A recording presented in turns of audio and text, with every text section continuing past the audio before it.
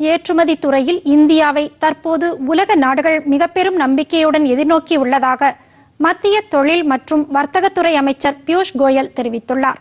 தில்லியில் இந்திய தொழில் சம்மேளனத்தின் ஏற்றுமதி மாநாட்டில் பங்கேற்று பேசிய அவர், கடந்த 8 ஆண்டுகளாக இந்தியா மேற்கொண்ட கடுமையான நடவடிக்கைகளின் பயனாக உலக நாடுகள் மத்தியில் இந்தியா மீதான நம்பிக்கை அதிகரித்துள்ளது என்று கூறினார். மத்திய அரசின் முக்கிய நோக்கமாக உள்கட்டமைப்பு சீர்திருத்தங்கள் இருந்தது என்றும், எதிர்காலத்திற்கான வலுவான கட்டமைப்பு உருவாக்கப்பட்டுள்ளதாகவும் அமைச்சர் தெரிவித்தார். நாட்டில் 100 கோடிக்கும் அதிகமாக உள்ள மக்கள் தொகை மிகப்பெரிய வரப்பிரசாதம் என்று தெரிவித்த அவர், பல்வேறு நிறுவனங்களை ஈர்க்கும் வகையிலான திறன் இந்திய மனிதவளத்தில் உள்ளது என்று கூறினார்.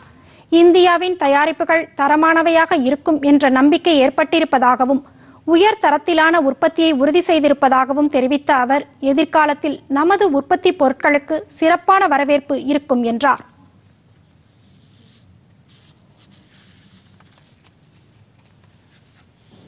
Estimate is that if goods were to grow at about 12% CAGR in dollar terms, and services were to grow at about 18-19% CAGR, both touch 1 trillion each by 2030. It's quite modest, but yet quite challenging. It's more than we have ever achieved in the past, sustainably on an 8-year horizon.